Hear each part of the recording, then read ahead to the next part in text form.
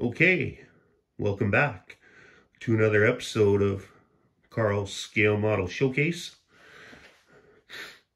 And again, I'd like to say thank you to all the viewers and subscribers who keep hanging in there. I know there's a long time between videos sometimes here just due to work or other responsibilities. I wish I could build a lot more than I have been lately, but anyways, thanks again as always, and stay tuned for more stuff to come.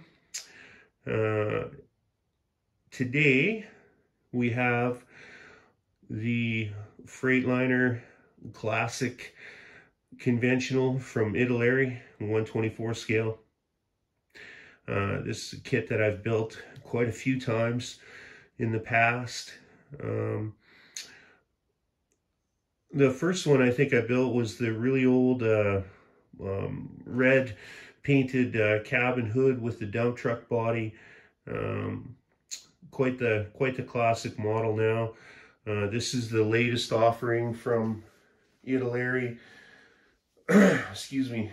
I think I picked it up probably back in 2018 or so. It's the white tractor with the small sleeper and the blue and silver deck-als in the Freightliner paint scheme there. It looks pretty good on the box art, but yeah, this one here, what I did was I used the double sleeper from the Freightliner kit that you probably can't see. No, it's in the background under those two autocar dump trucks, but it's the FLD 120 kit, and I'm using that truck as a day cab for a future build, the FLD 120, but something that's different for me is it's mostly box stock. There's no frame lengthening or shortening. I actually built a sleeper truck. It's one of the first ones I built in a while, with the exception of the cab overs there, the Freightliner Wrecker, and then the pretty favorite one out there is the blue and white K100 flat top. But you know, I'm more of a day cab. My last video there was the Western Star day cab conversion in the cat yellow color. And this one here, yeah, all I did really was use that double bunk. It worked on the stock frame just fine. I don't think it was out of proportion or anything like that. I'll move the truck instead of the camera here. As far as the frame length goes, like I said, it looks in proportion to me. The front axle also lined up really well with the hood this time. Not like back on the Western Star, if you remember, I think I had to move the axle back actually away from the bumper. But yeah, and as far as the wheels go, you'll notice, if you're familiar with the Italeri kits, the wheels, they always have it's European, of course, so the hubs are they're almost like a planetary drive. They're so large, and they stick out a mile.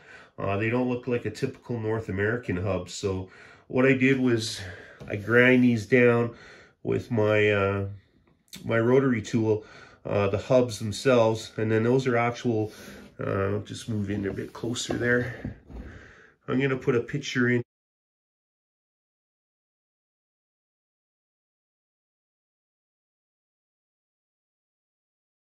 Those are actually thumbtacks, with a nice kind of polished finish to them, and I just cut the tack part off, and then I used CA glue to glue them onto the shortened hubs there, and they look more like a North American wheel now. These are also the really old. These wheels didn't actually come with this updated Freightliner kit. They're the old style that have a little ridge reamed into the rim on both sides, and the tire goes over that and locks into that little ridge, almost like an actual bead, but in reverse. And anyways, they look a little bit better than the newer wheels. At least all the holes that are drilled in there, the 10 holes, they're they're all the same size, where the latest offerings have like 2 holes are always a little bit larger. And the same with the front there. I put the thumbtack on there so you can see my reflection in there. Actually, I like the way they are. I've got a lot of baby moons that I've been kind of hoarding away, and I just don't want to use them.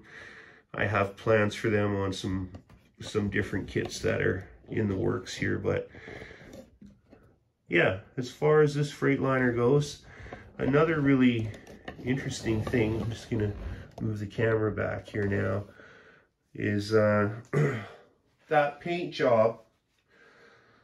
It's basically, you know, just a light metallic green.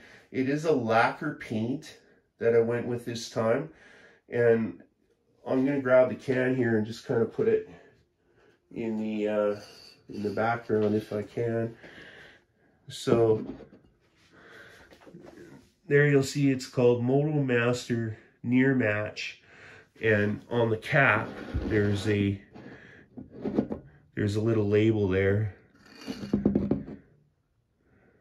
and it just says it's a metallic light green.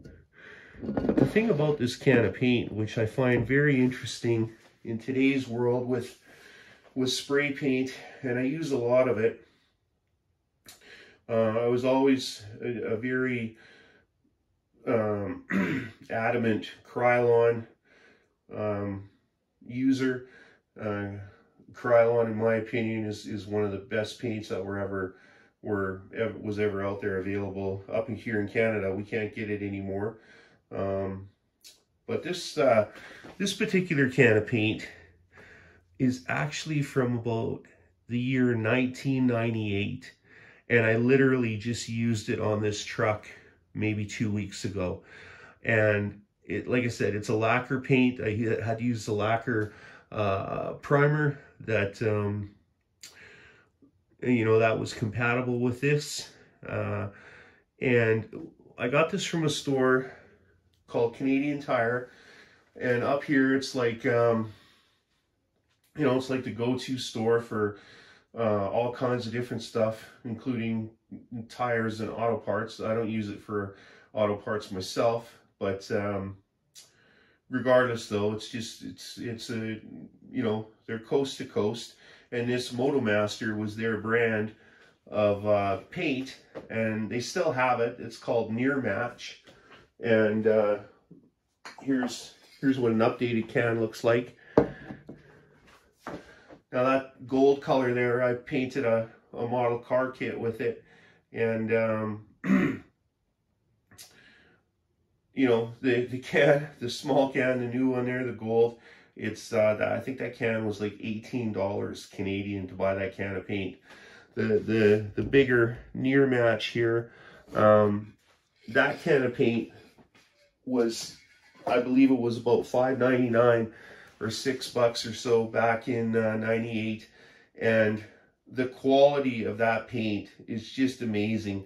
And it's been in, you know, it's just been hanging out for almost 25 years now, and it's sprayed like a dream. There's still some left.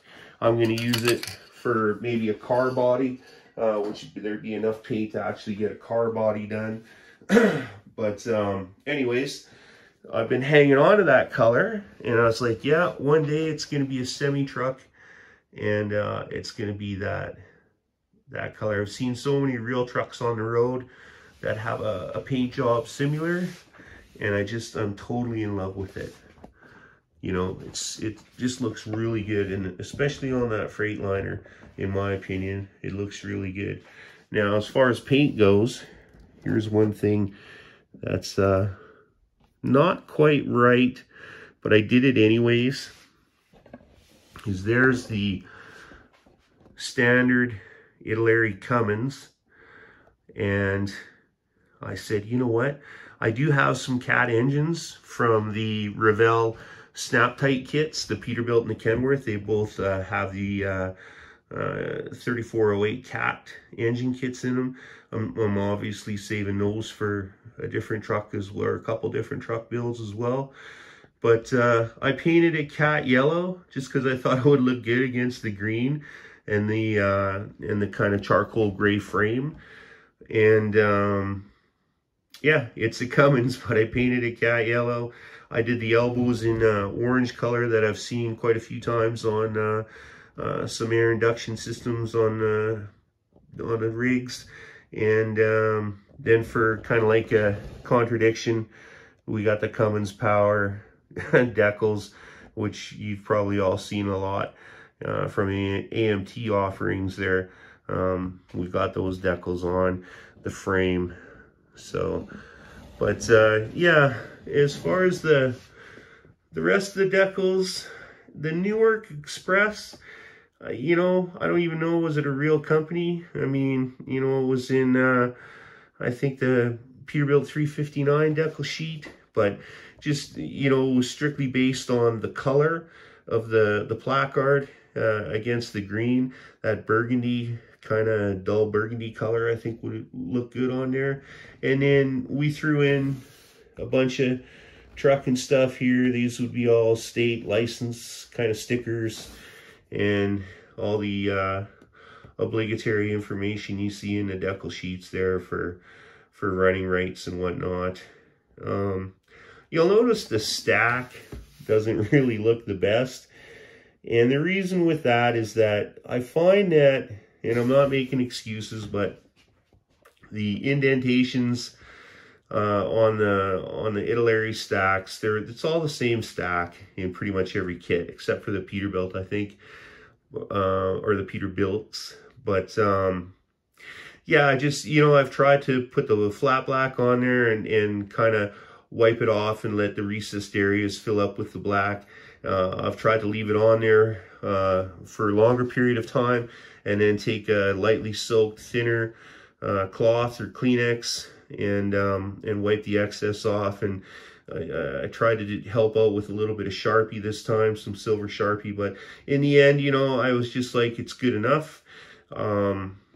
You know, from this, say, back here, it doesn't look too bad, but regardless, the top of the stacks there, it's just aluminum tubing.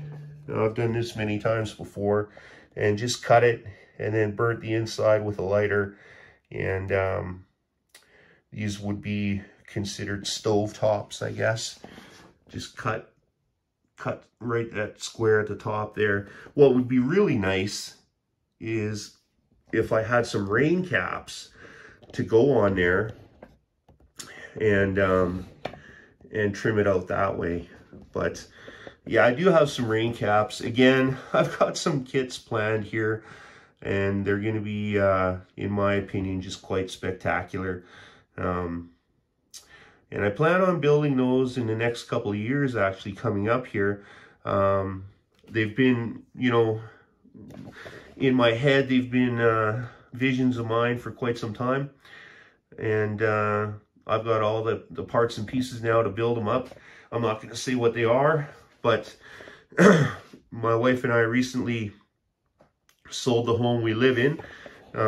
And so on that note, this will be the last model video on this table and setup with, you know, I've got kits in the background and stuff. So it's not the most pro looking background. I'm probably going to change that in a new house, but we've sold this house, bought a new house. I'm going to stop the video and throw a picture in here of the new house.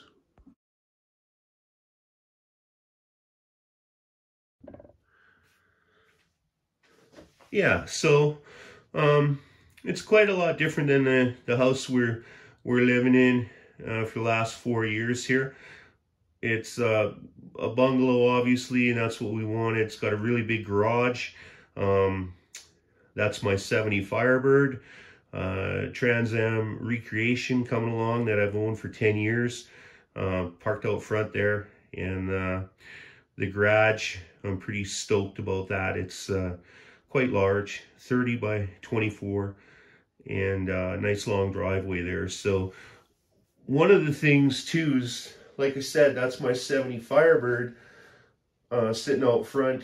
I did have another channel running called Cap Performance Group, and I mentioned it in a few videos last year, and I said I was going to start doing some car stuff on there, because I've been hot rodding basically with real muscle cars for 20 years now. But I was separating the two and had a different channel. And what we're going to do now is, after this video is posted, I'm going to post a video that I made about my 65 Biscayne. That was on my other channel. I'm getting rid of the other channel and just making a different playlist for this channel here, my main channel. And then I only have to really try and update the one. But there's also a pretty cool clip, 2-minute clip coming up of the 70 Firebird in action. My wife and I out cruising a few weeks ago on a nice Saturday afternoon, and yeah, it's lots of fun. I'm gonna put some more real car stuff on there too. Maybe some progress stuff as the Firebird continues along to its restoration, becoming an actual Trans Am or clone or recreation, whatever you want to call it. But getting back to the Freightliner here, I use those updated decals from the kit, and then they had the little plaques there in chrome on the hood, so it looks like they actually turned out quite well. They're a little more updated. The font and the style, maybe the font's the same, but just the style for this truck. This truck would be like early 80s. I'm thinking mid 80s Freightliner that it was modeled after. And because the Newark Express is, I'm sure now that it's from the Peterbilt 359 from AMT, because it's based out of California. So we got a California pointed plate on there, and then just for whatever reasons I put a Pennsylvania plate on there. Yeah, that's what that is. Pennsylvania, just, you know, something else. The lights, again, I use that canopy glue. That's been working out really good for the glass. You know, it's not 100% perfect, but it's a pretty clean install on the windows there. The wipers, you know, the paint with the silver arms and the black blades might not be correct. Just like, that's the second time I've done those running lights or clearance lights on top with the black ring. I don't think that's correct either, and it's kind of bad because, like I said, I've had my class 1 for over 30 years, so, you know, but I should know some of these things, and that's why I'm calling it out. I know I've got some mistakes in here as far as accuracy. Same with the mirrors. One thing I did add was a couple of the extra support arms or bars, just because, you know, just the two coming off the door just doesn't look right to me. And I didn't go out on my way and research it or anything on an actual Freightliner. I know the air cleaners are correct. A lot of times the fuel tank and the battery box will be swapped, and they'll have the battery box underneath the sleeper and the fuel tank right up to the front of the cab there. But I like it this traditional looking way. I did add, you know, the don't cut or weld, the flanges there, warning stickers that have been around forever.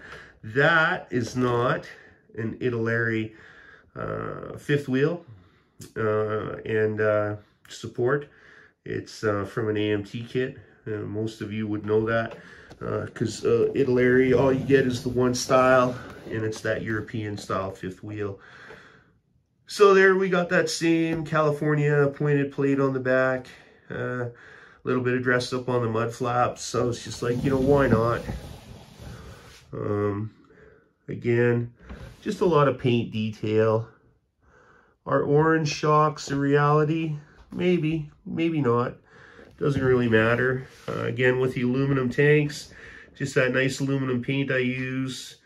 And then bare metal foil for the straps. I did get a little creative with the black wash, the Tamiya black wash, and went in recessed areas around the bunk doors, the cab doors. This is shadowing here. It didn't leak or anything like that. Maybe got a little bit, but regardless, it kind of defined the openings a little bit more. I like the front. The front looks really good to me. And inside, I went with an ivory wheel. I wanted to be classic about it, so why not put an ivory wheel on it? But anyways, as far as the truck goes, I'm pretty happy with the way it turned out. I'm gonna add some photos in, and I took a bunch of different photos with the truck in progress. And again, you know, it's a Cummins engine, probably a big cam 350 or 400, but it's painted cat yellow, and I was just like, well, whatever. And that's the fun about modeling, right? And models. So, but in the meantime, I'm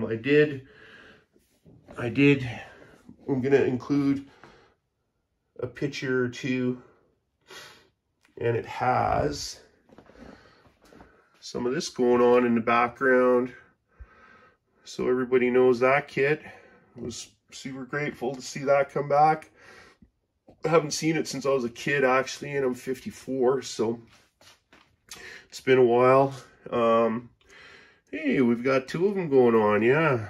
Well, we got a plan there, and you know, we got a mixer body and a dump body going on, so there's something coming here with these Kenworths I'm pretty happy about. Those will be the next kits out on a video here, and it's going to be like a company schemed. You know, they got gravel trucks and they got concrete trucks or cement trucks. But yeah, and as far as the rest of it goes, well, we got a lot of plans going on here, and I appreciate everybody hanging in there. There's all the paint I use. Not gonna comment about Rust-Oleum or even the Duplicolor. I don't know if you get Duplicolor down in the US. I'm pretty sure you do. All I can say is that paint ain't what it used to be. And that can of MotoMaster paint there, that green, like, just simply amazing how great that paint is. We've got a bunch of packing to do here. Most of that factory sealed stuff there is for sale, either on eBay or on a local selling site called Kijiji. And then a bunch more stuff there that's planning on building. We haven't forgotten about this guy, the big 1/16 scale Kenworth. Doing it up in a kind of like a Canadian winch style tractor that I used to model after the real one I used to drive for a company called Frackmaster, Canadian Frackmaster. And then of course the car thing just never goes away. I'm a big Pontiac fan. You're gonna see that with my real car stuff. And in that playlist, I think I'm just gonna call it A&K Speed Shop or A&K Performance, maybe. Just, you know, just naming the playlist. But after my wife's name's first initial is A, and then my initial K. So, but that GTO, it's a classic 69 Judge. Actually, when I post a video of the Biscayne, it's mostly a driving video or onboard camera with my GoPro. So there's no footage of it, but at a car show about 10 years ago, my wife and I got challenged by a 70 Judge, and I looked over at her and she gave me the okay to street race this guy. which I know you shouldn't really be doing, but let's just say the timing, the location was just perfect. So, but we put them away by the time we did the 2-3 shift, and it was just simply an amazing experience. There is a 69 Charger. That's this is a Tester's Mint, they used to call it, or Lincoln Mint kind of thing. Pretty detailed kits, made out of metal, and I'm stripping that one down. It's going to be a Dirty Mary Crazy Larry recreation, clone, whatever, model. And then of course this the Judge here. It's not quite done yet. I don't know if I'll do a feature on him or not, but I might just conglomerate a bunch of my cars together and do a feature. But yeah, this is another Tester's Lincoln Mint kit as well. So, but yeah, getting back to the Freightliner, it was a really fun build. I'll just tell you right now, what I'm gonna do is I'm gonna use the Ertl re-release there, round 2, the Great Dane trombone, and I'm just going to build it as a 40-foot tandem trailer. Believe it or not, I'm not going to modify it, but I'm just going to stretch it out, and then this guy's going to have that for something to pull behind him, which I think should look pretty good. I'm probably going to put Alcoa wheels on the trailer, and yeah, that'll be about the extent of it though. But yeah, the Kenworths are coming with the mixer in the dump box, and then bunch of car stuff, bunch of real car stuff. And then after that, to be honest with you, we're gonna do this Kenworth tractor right here, the conventional as a day cab. I've got real nice drive tires for it. I got a bunch of aftermarket stuff for it, and it's going to be pulling Super B. I'm going to take that flat deck kit. I got a couple more over there, and I'm going to make myself a Super B with chrome Alcoas and dress out this day cab really nice. And that's going to be after the mixer. So we're going to have a little Kenworth run here, and then we're going to get back on it with a cab over. Not sure if it's going to be that Kenworth there or this Mac, but that stuff's coming. Anyways, thanks for hanging in there as always. I appreciate the patience and all the comments. I read every one of them, and I try to answer to all of them. Sometimes I don't get the updates and the answers are a little bit late, but just thank you for all the viewership, and keep on building those models.